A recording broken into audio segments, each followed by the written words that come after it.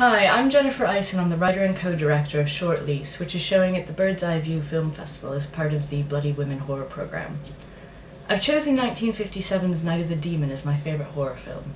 It's an adaptation of the ghost story Casting the Runes by M.R. James, who's generally considered the finest ghost story writer in the English language. While the story features dark magic and a character that may or may not have been based on Aleister Crowley, Casting the Runes is most memorable for its realistic air of impending doom. I've always admired James's ability to create and maintain a sinister atmosphere that affects the readers as well as the characters.